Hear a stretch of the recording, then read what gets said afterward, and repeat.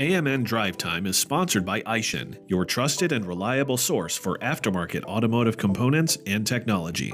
Visit aishinaftermarket.com for more information. Ben, welcome to AMN Drivetime, sponsored by our great friends at Aishin. Good to meet you.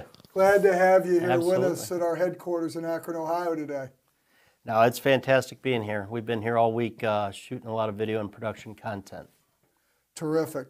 So Ben, you are now Vice President of Commercial at the Coats Company, formerly Hennessy Industries. You make tire equipment. Mm-hmm. Tell us how you got your start in the business. Give us a little bit about your background.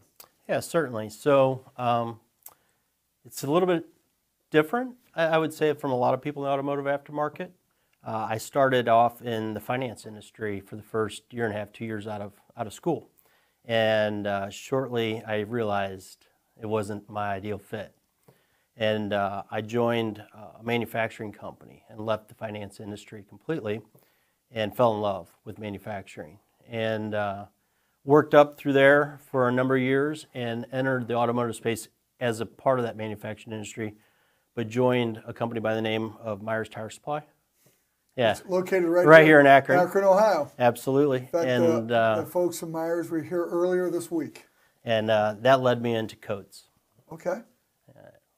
And Myers is probably an important customer of yours, I suspect. They are, and they've got a team of over 130 salespeople, one of which I was, and then became a branch manager, and then came over to the Coats side of the equation, being back in manufacturing where I love it.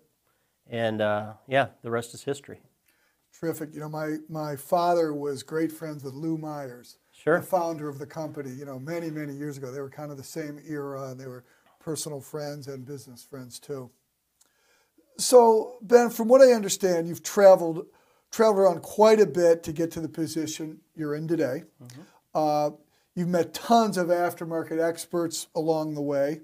Who have been some of your mentors that have impacted you the most over your career? I would say it's kind of twofold. One's personal and one's work. From a personal side, it's my father. He's very much, you know, I mentioned prior to the interview that I played a lot of sports growing up, and he was always my coach. And so it was hard work, keep your head down, and be humble. And then when I got into the workforce, I actually had the opportunity to work for my father-in-law as part of Myers Industries, who, Steve Myers, Lou's son, yeah, I know Steve. Was running the business at the time. And so he taught me all about manufacturing, the love of manufacturing. It was a rubber and plastics operation out of Hannibal, Missouri, northeast of St. Louis, roughly about an hour and a half, and gave me a lot of foundational advice, which I still get, and then B, experiences. He put me into continuous improvement, which we'll talk about probably a little bit later with respect to Coats and some of the product offerings that we're bringing to the market here soon.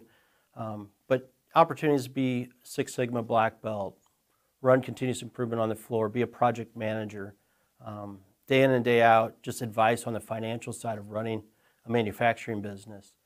And yeah, I still lean on him quite a bit today for advice on whether it be personnel, strategy, operations, things along that line. That's terrific. Yeah, he's been a great mentor. So as you've gone through your career, Ben, have there been any kind of life-changing, flashpoint, momentous moments that you reflect back on? Yeah, I'd say two things kind of come to mind. Both with the history of Coats, if everybody doesn't know this, was a privately company that the Danaher bought, which is the Rails brothers, in the late 80s, one of the first 8 companies that Danaher purchased. And they brought a philosophy to manufacturing that really evolved my thinking. Basically, they've got a business system that's built off the Toyota production system. And being able to see lean manufacturing and the lean philosophy in action is very much driven by continuous improvement and identifying waste. And being brought into that fold, more or less baptized into it and trained up with it, gives you a different perspective, one of which we're very interested in sharing, which we do with some of our national account customers, to help them improve their operations, but also to the aftermarket. And so that was one.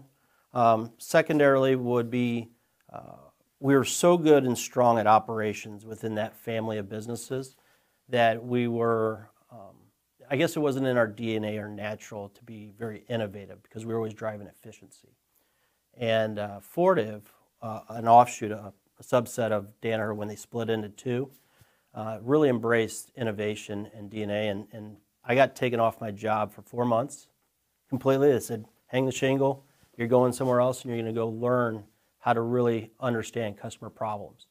And so myself and 4 other individuals went out and we interviewed hundreds of technicians, service managers, shop owners, and we had to bring that knowledge back and identify specific problems that were our industry is facing today as well as in the next 3 to 5 years, and then provide a solution offering in order to get that and get it validated. So it was really about Danaher with the lean, and then with Fortive and now Vontier and Coates Company. Coates was part of all 3 of those companies at the time, leaning on those opportunities. So that 4-month stint was an eye-opener. We have a saying that's you got to go to gemba, and gemba is where the work's done. It's a Japanese term, and that really embodied kind of and changed how I look at, with the product team underneath my scope and the sales and marketing team underneath my scope. It's something we've embraced.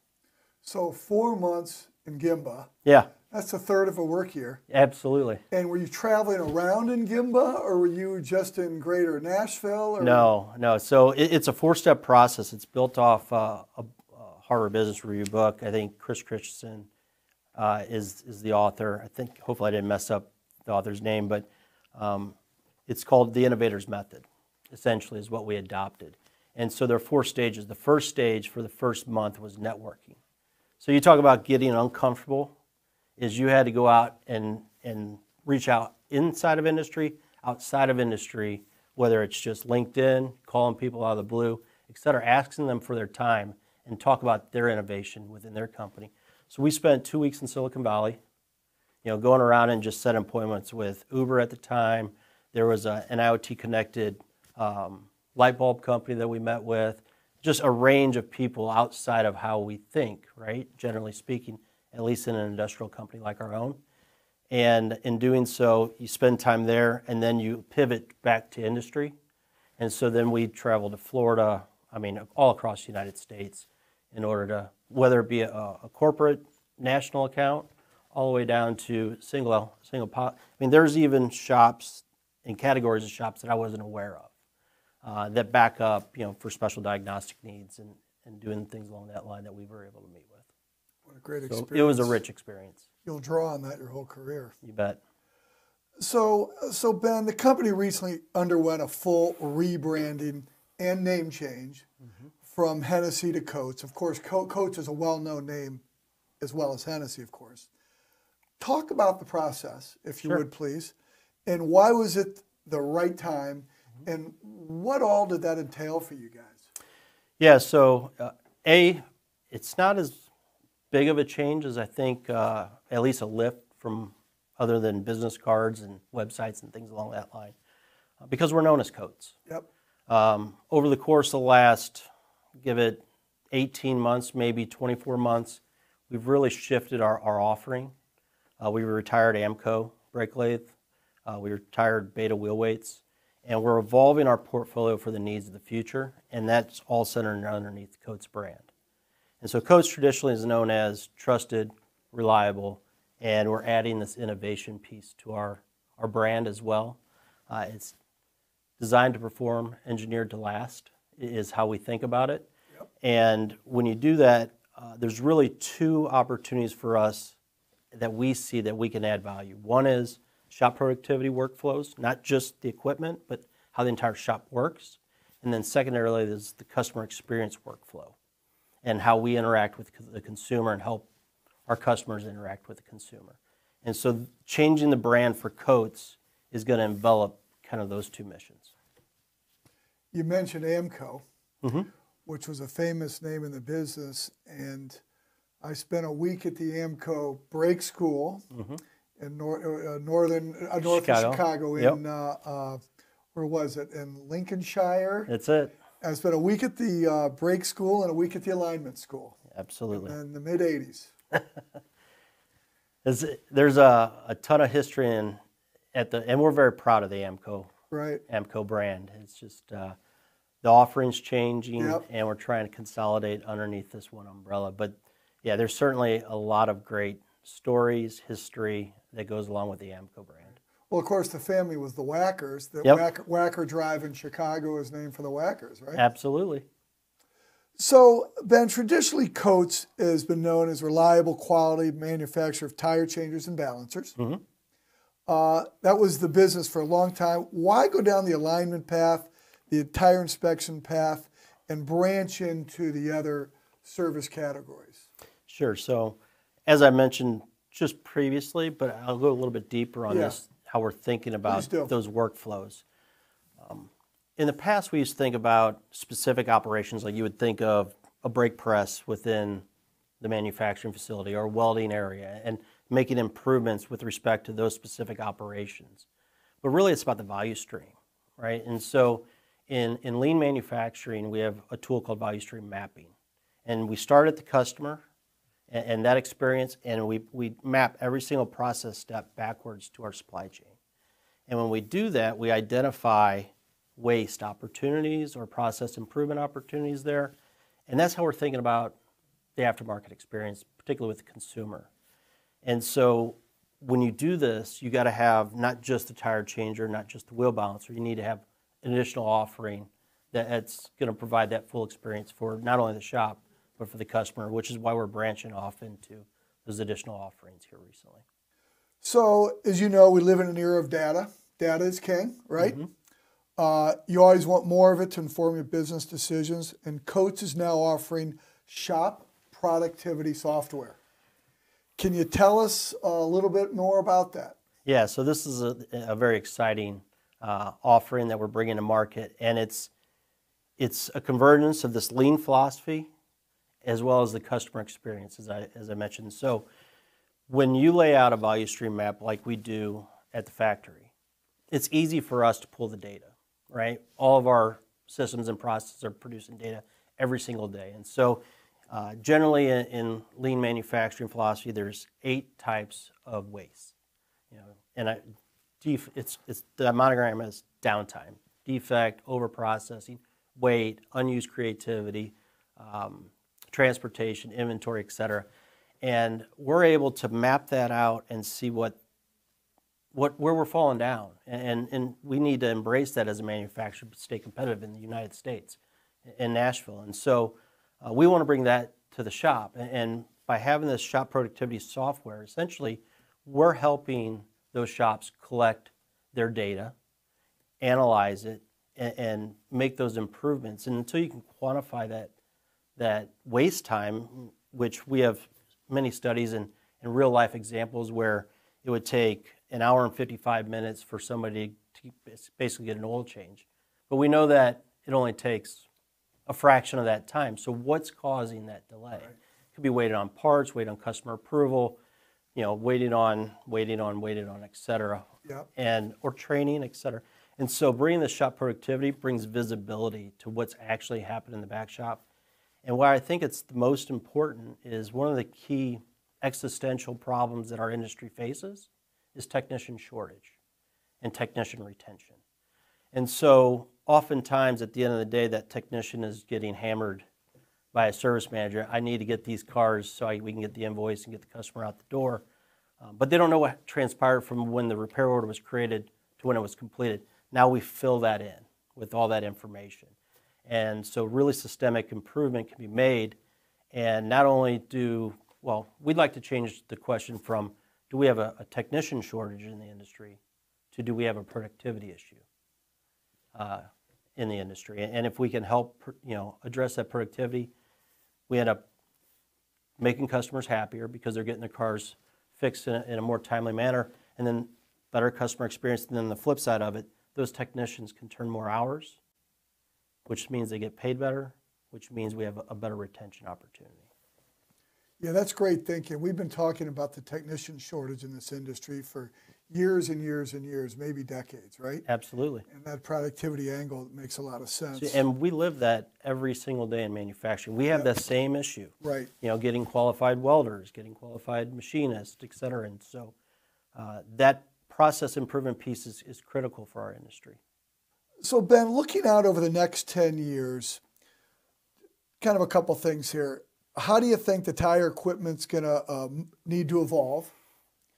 As an example, EVs, right? Yeah. You must get this question a lot. We do. There's a lot of talk about EVs.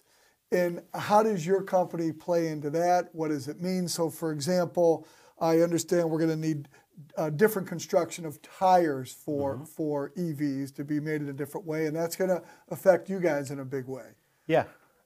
Yeah, Bill. So if you think about just the tire change equipment alone, it's pretty straightforward for us. We have a perspective on what's going to be required to change a tire, particularly an EV tire going forward. But you think about the customer experience, the evolution of the lift, and what we think of as the operating table within that, that shop is going to evolve in order to accommodate EVs, as well as this connectivity piece and this data piece that we were talking about earlier. You tie the EV change, the complexity of the vehicles, and this data connectivity convergence, potentially with lean philosophy, and the offering is going to evolve quite a bit over the next 5 years, and we're excited about it. So focused on EV in particular. Absolutely. Yeah. It's getting a lot of chat these days, right? There is, and are you going to have some sort of a lift or a table or something to be able to manage taking these batteries out of the car and move them out of the way, because they're as big as this table, these batteries, right? That is certainly one aspect, and there are many more that we're thinking through at this point. And going back to what we were talking about earlier, engaging at Gemba and going out to see, those that are already doing some of the service. Right. And when I was on that 4-month stint that I was telling you, that was almost 5 years ago, and we were visiting several EV shops, specifically over in California, just to get a perspective. It had to be California. So we've been working on this for quite a while. So Ben, before we let you go, we have a tradition here we call the lightning round. And I'm going to got a few questions for you, and you're going to give me an answer off the top of your head. Okay. You ready? I think so. You sure? In Nashville, we call this the boom boom room. All right, well, this is the boom boom room. Breakfast or dinner? Oh, dinner. Netflix or go to the theater? Netflix, for sure. Well, you have 3 kids, so I do. A 9-year-old, 18, and 16? Yeah, I think we went to the movies for the first time here probably in 6 months, about 2 weeks ago. Yeah, as a family. Off-roading or track days? I'd say off-roading. I'm a truck guy. Age when you changed your first tire? Oh, I would say 26. For me, it was 22. My first job was working at a Goodyear tire and rubber store in Philadelphia on Broad Street. Now, bike tires don't count, right? No, bike tires don't count. All right. I've changed a lot of tires using your equipment and used your balancer. Automatic or stick shift? Automatic. Although I learned on a stick. It's been a while since I've driven one. So, although I was mentioning I've got 2 daughters that I'm teaching to drive right now, 18 and 16, and I'm going to have to teach them the stick. Oh, you are? Yeah. That's going to be well, one of them wants a Jeep. She's begging. That's going to be a test on your relationship. So, I did not know that there was such a thing as the M like Mary LF, which is Major League Fishing. Yeah. And I understand you're a Major League fisherman, or NFL. MFL or NFL? Well, personally, that's a tough one. So I'm going to go MLF. The fishing, and the reason why is I grew up in St. Louis, and we lost 2 NFL teams. So you got to go MLF. Yeah, exactly. Just on principle. Favorite season to fish? Oh, it's going to be fall to winter. Okay. Yeah, I like to trout fish. Okay, so related. Best place to go fishing in Tennessee? Oh, in Tennessee, it's South Holston. It's right below the dam. So there's a lot of tailwaters with TVA in Tennessee. Yeah, right. I've yet to fish the Smokies, but they're all little brookies, and I love getting a brown trout on the line. So you go over to South Holston and Waukegan, up in northeast Tennessee, right at the tailwater. There's a lot of fun there. That's great. Ben, it's been great to have you on AMN Drivetime, sponsored by Aishin. It was a pleasure. Appreciate it. Glad to have you here. Thanks.